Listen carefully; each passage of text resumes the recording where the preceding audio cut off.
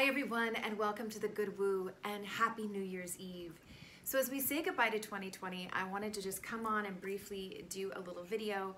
Patrons will be getting an extended video where I go deeply into what 2021 looks like it could bring, right? The potential of it.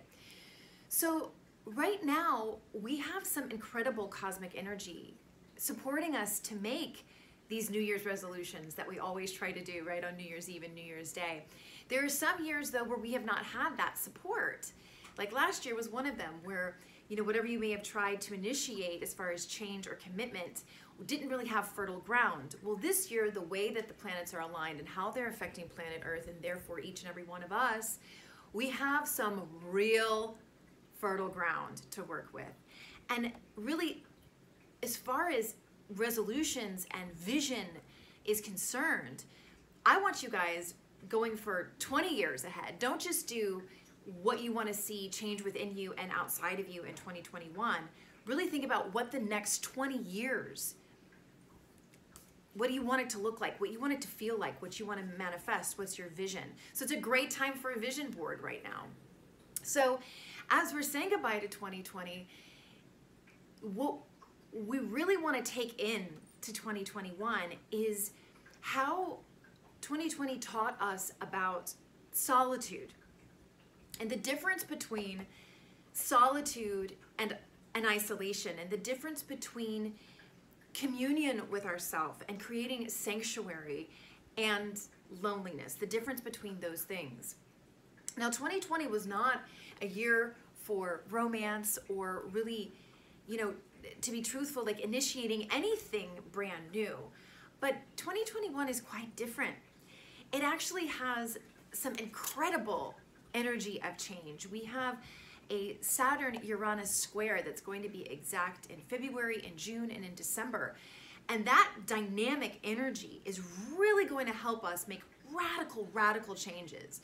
All those things that we were dreaming about in 2020 that we thought, oh, well, that's really what I want. You know, how we changed our mind in 2020.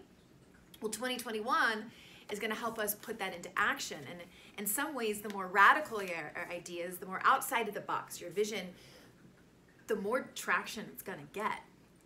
So for right now, I just want to pull one totem card in the spirit of seeking the sacred earth. And the patrons will actually be getting a much larger reading today. So if you're interested in more, please head over to the Patreon page, patreon.com/thegoodwoo, where I share a lot of just more in-depth readings and writings, and things get more personal over there.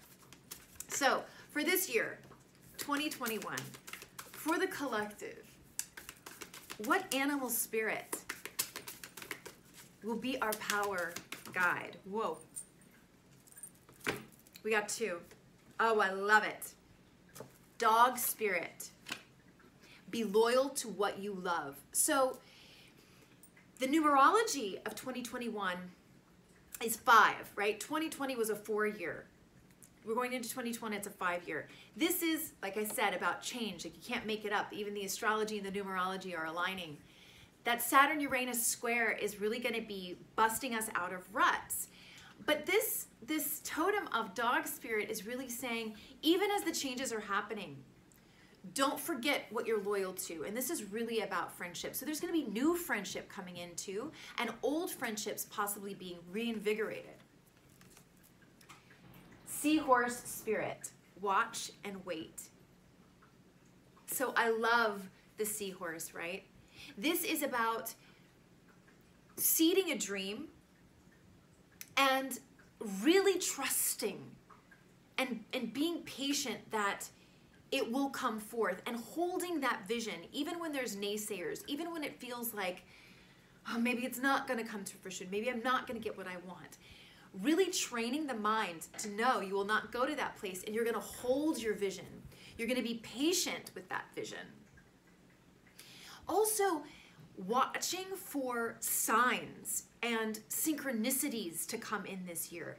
Whenever Uranus is in play, as much as it's going to be in the next year, this is where, you know, higher consciousness, infinite spirit, creator, divine mother, God, whatever you want to call it, can really be coming in strong with signs, and we could be getting epiphanies and even like channeling, you know, cosmic downloads.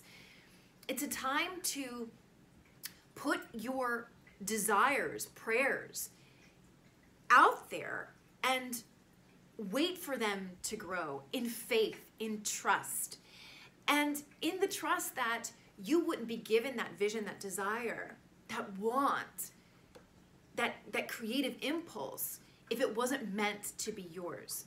What is yours will always find you. So I hope you guys have a wonderful New Year's Eve wherever you are, however you're celebrating. And remember, we are in a really beautiful energy now where the changes we make will have lasting effects. And 20 years, think about 20 years. What are the changes you want to make now so that you're really creating the next 20 years of your life exactly how you want them to be? Happy 2021.